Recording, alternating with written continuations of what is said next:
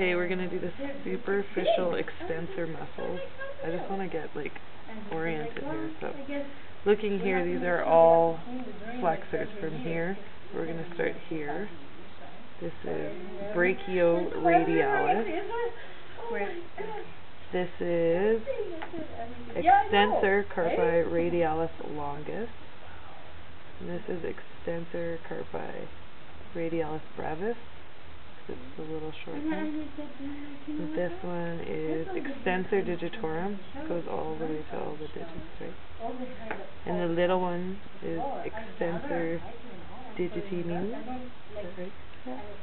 And then this is extensor carpi ulnaris on the ulnar side. And then this is anconius. That one's unique. So